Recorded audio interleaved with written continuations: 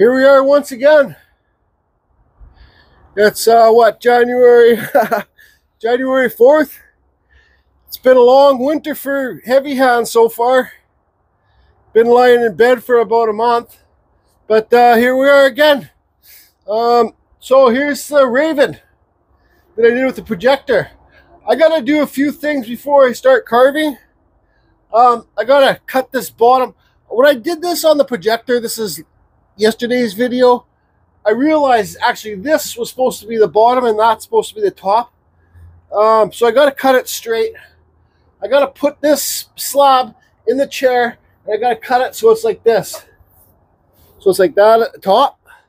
So how about I get that stuff done first, then we'll talk about cutting this Raven. I'm gonna use my battery saw, my new one Chris got me. Yeah, so it's not that cold right now.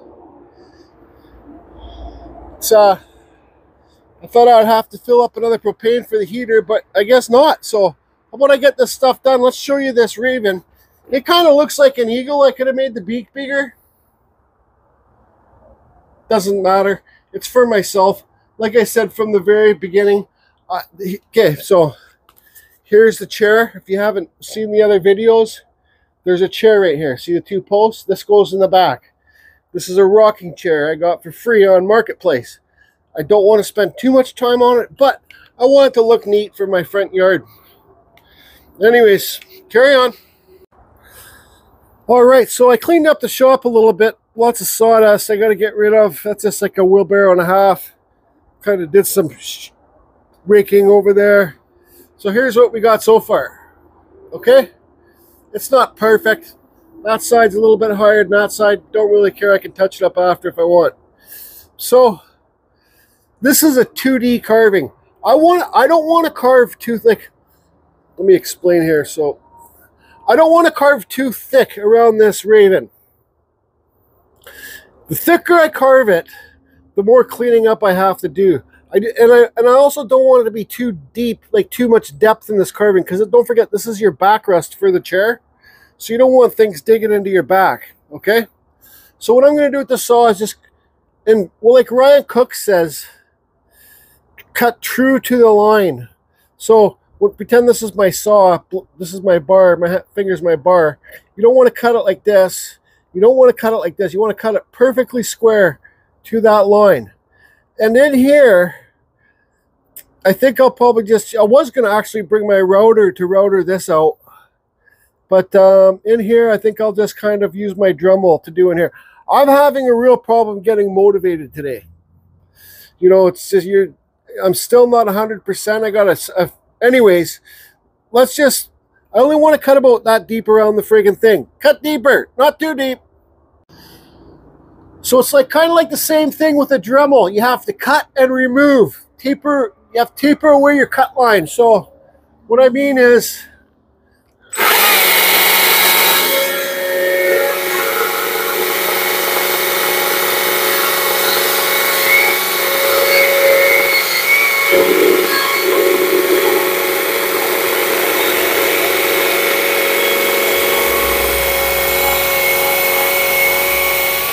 so there's my cut line. Now I need to taper this wood away. If that's the word you want to use or whatever.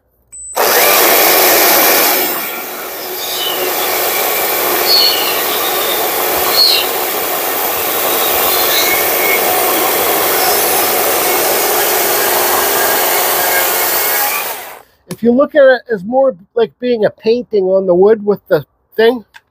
Oh yeah, I'm using the MSA 70C. This is your new, it's a new saw. Carry on.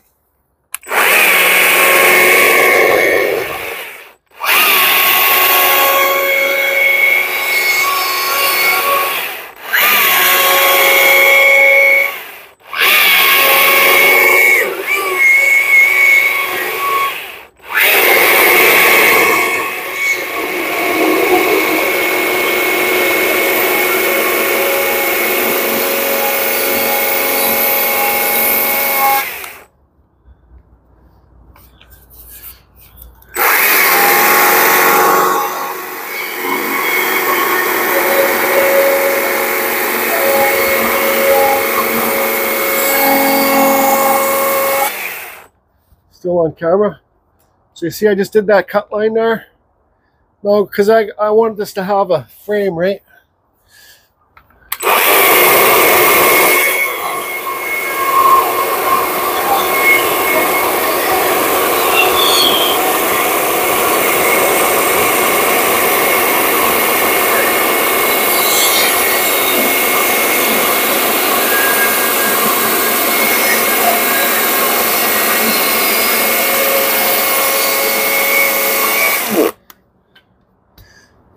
Okay, so you guys can see my point. So how about I get this done? I get it all blocked out, and then we'll do some other stuff. I don't know. Okay, so, you know, my point of being here today is not to quickly carve this and get it done. My point of being here today is to do something that I love to do. Like I said, this piece doesn't have to be, like, I'm not trying to sell it. It's for myself, so I really don't give two shits if it doesn't turn out too great, because, well,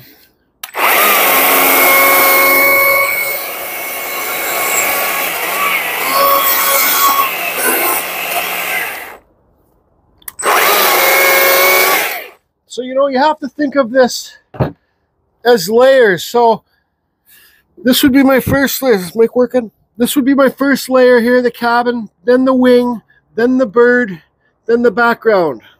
And the frame would be the same as the cabin. So 1, 1, 2, 3, 4. If that makes sense to you. So instead of me reaching up here and trying to do this cut here, I might as well just move this piece around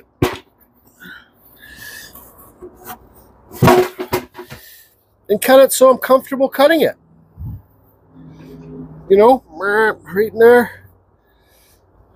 It's just about being comfortable, relaxing, and doing what you love, I guess.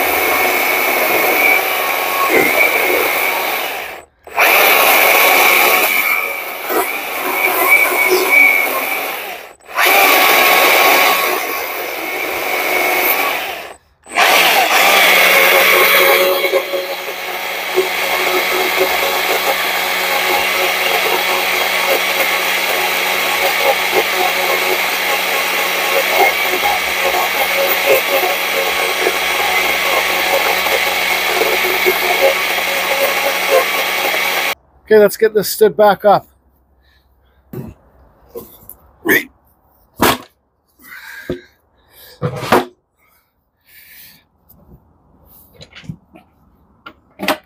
Okay. So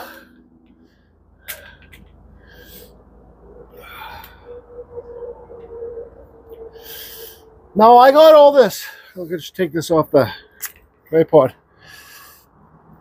You see here, you cut deep in there, you cut deep in here. Now you need to remove all this wood. Okay, it should be flat, so it looks like this wasn't even carved in, right? You know what I mean? So if you do this cut, you do this cut here, you remove all the wood in there, that makes this pop out. Cutting and removing. But I still got to do background in here. Let me just give you a better, wider view. I still got to do the background in here. So I figured instead of removing all this wood, why don't I just carve the background in? When I'm carving the background in, it can blend all together. So it won't seem so bumpy like that. So like this will get pushed down when I'm doing it. I think it is time to actually, I can still cut these wings in. I'm just going to do it like the eagle. I don't know if the raven is, I'm just doing my own art here. So I'm not trying to compare it to anything, if that makes any sense to you. So I think it's time to get the die grinder out, put my mask on. I don't know if I don't have my friggin' earbuds here.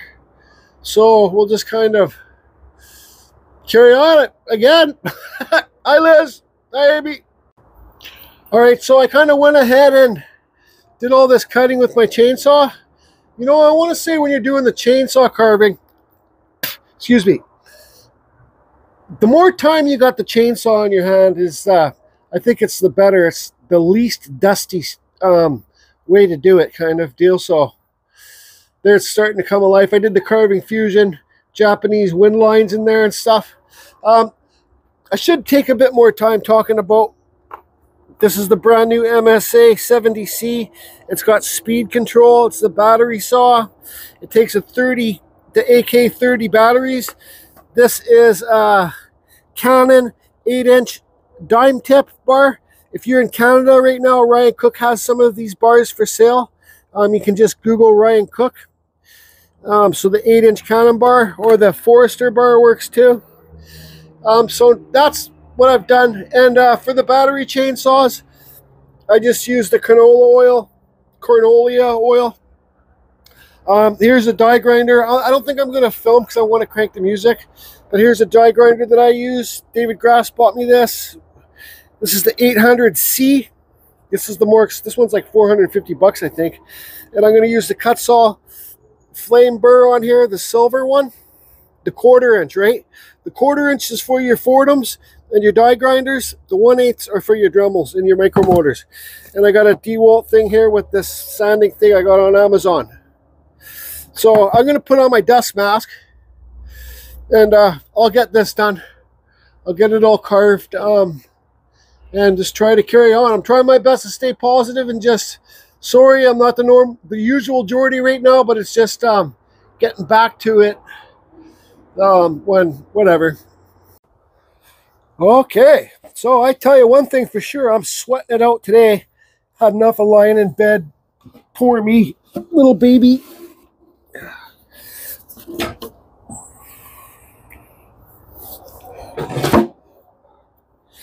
I don't know if you guys can see the cabin there, so for the cabin shingles here, I just use that little Dremel 125 bit. I get asked lots of, Ryan Cook introduced me to this little bit. It burns but this cedar's so soft. You know, like I said, like I'm gonna do the voiceover on the first video tonight, but that's why I decided not to carve the Phoenix, because I think a Phoenix would need lots of detail. And well, this cedar's just not very good for detail. So you can see it's a cabin there. Raven, I still got to carve the hairs for the raven bird, and clean up some little stuff more. I'm going to put some abalone shell in this eye. I think the raven, I'm going to paint it all black. This stuff I'll just I don't know, just burn it, then clean it, because this whole chair is going to be like I'm not going to be able to finish this chair till the springtime, because I'm going to sea-tall this whole chair, right? Because sea-tall has that sea-tall is a finish. Sea-tall always has a tint to it.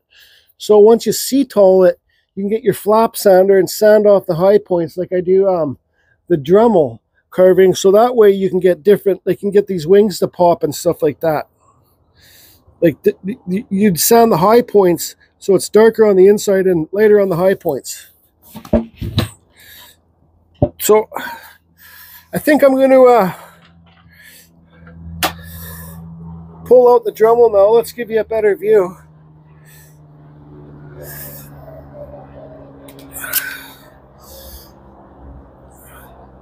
I think I'm going to pull out the Dremel now scoop out inside this eye so I can do the abalone shell later. Make this sun. This thing has a story, right? So that's why you should see the other video, because this is based on native stuff, but my own style. Anyways, I'm going to cut in these hairs for the bird, clean up a little bit more, like things like that, and then carry on. Actually turned out to be a pretty nice day. I heard on the radio they're calling for some snow, but maybe in a week or so. So it's been a carving fest. I've been working my butt off. So there you can see it's all good enough for me.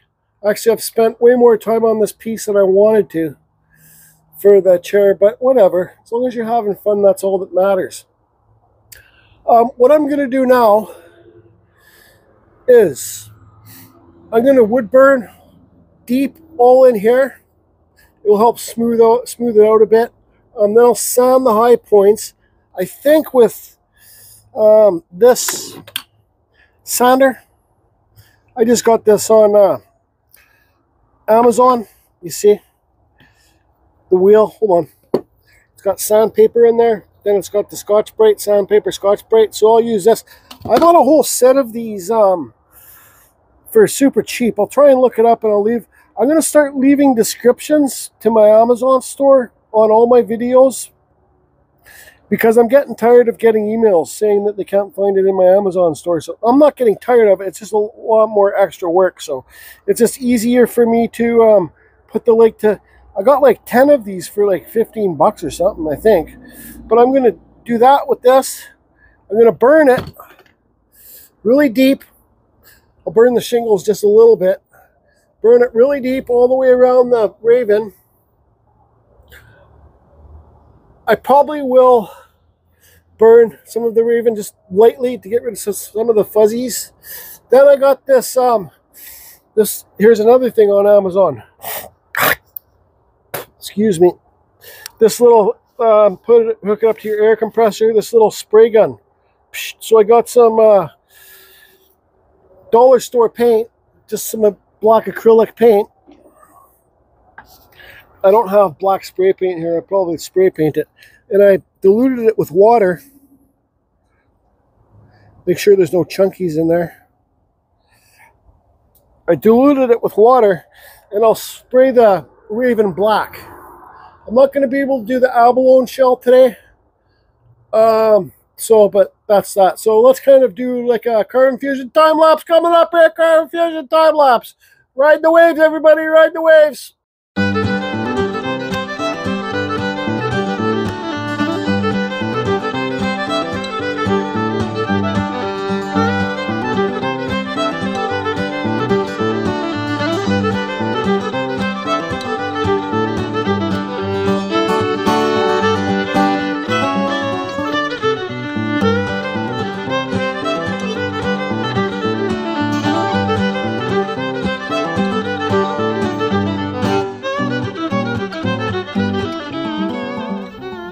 Okay, so you can see here it's all painted.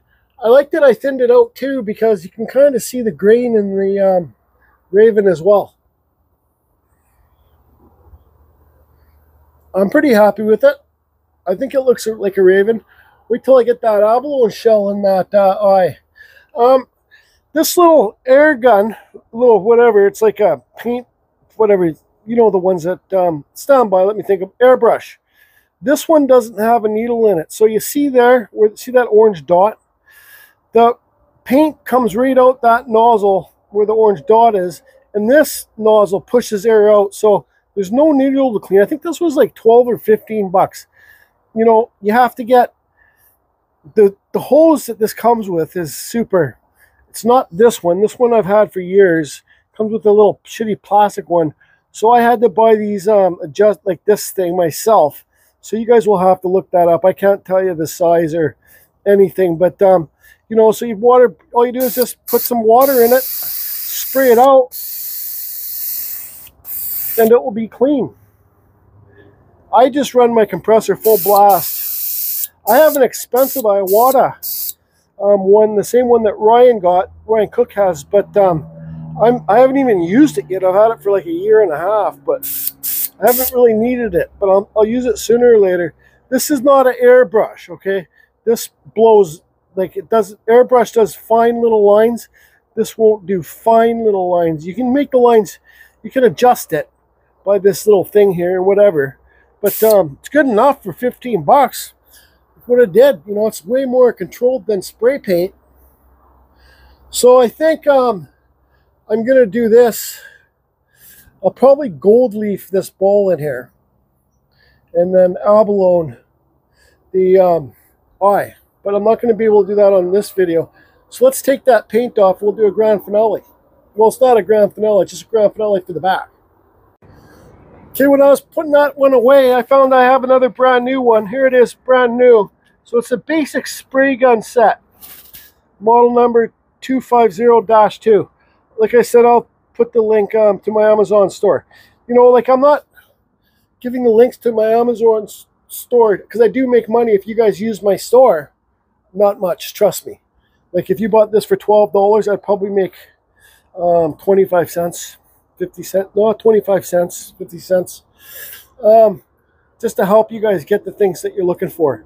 So you can see that little shitty hose that it comes with. It might be good, it screws on there. And then you can also use, if you don't have a compressor, you know how they have those compressed cans of air? That's what this lid's for. So if you get the can of air, this will, you don't need an extra hose. I just use the extra hose for the compressor, right? So yeah, maybe you just get the can of compressed air, and that would be the best for you to be able to use this. Simple, clean her out and call her done. Okay, we got a little Jesus light coming down there. Yeah, that's what that is, the Jesus light. Anyways, let's get this tape off, see how it looks. I'm wondering if I should cetol it. Cetol is by far, I think, the best stuff for outdoors. It outlasts anything I have used. There is a clear cetol, but it's like $100 for a little can like this. Well, sorry everybody, I ran out of space on my phone. I had to delete some older videos. So there it is. I'll show you a close-up after. But I pulled out this chair.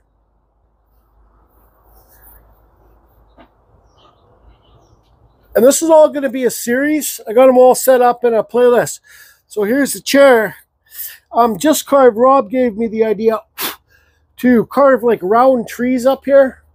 And then like have the vines come down here and have wood spirits underneath there. So your tree, they put some green on there. The roots coming down a bit. Then a wood spirit with the roots coming over the wood spirit's face on each side. That'd be pretty cool.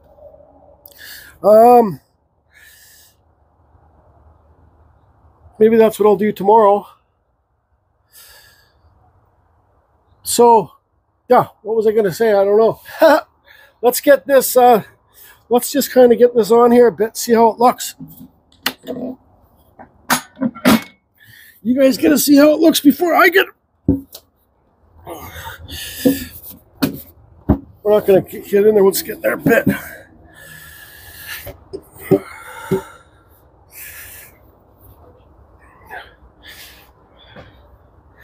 I think actually tomorrow I'm going to be resting. There you go. How does that look? So trees with the roots coming down here.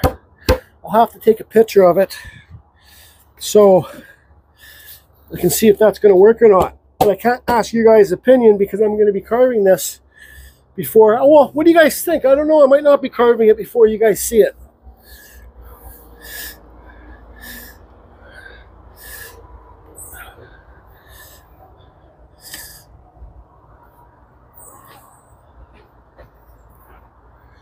Oh yeah. Yeah, that's right up my alley. So here's the thing, everyone. I didn't carve this. I did not carve this just the front of this today. I carved the back too. I carved both sides. I was talking to Larry Dibbs last night. Sometimes I like to ask my friends' opinions of things. And hi, Larry, over there at Wowsy's workshop. He's got a YouTube channel. I said, this is going to be in my front yard. I don't know if I'm going to put it in the corner or if I'm going to have it in the front of my sliding glass window. If it's in the front of my sliding glass window, I don't want to have the back just plain. So I carved the back, and it's all part of the story.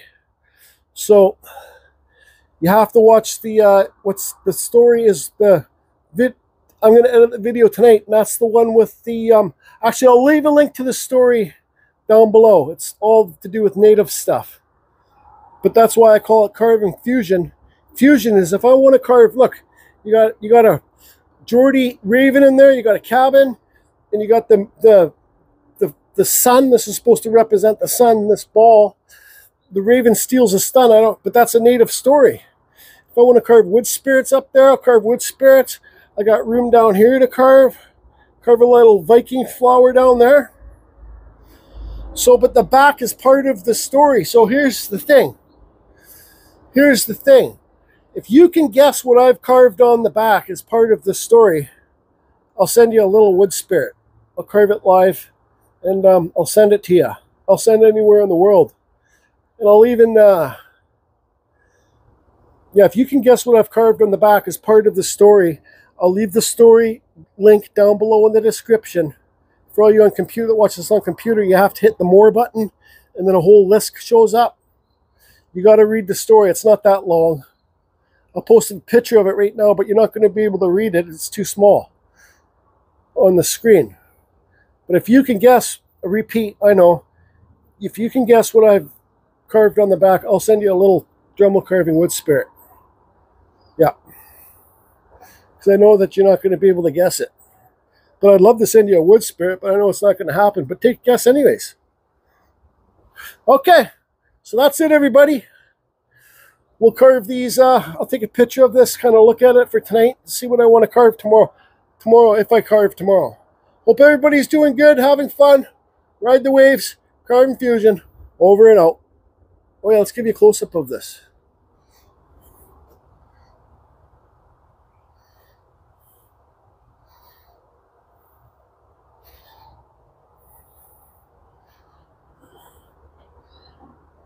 See ya.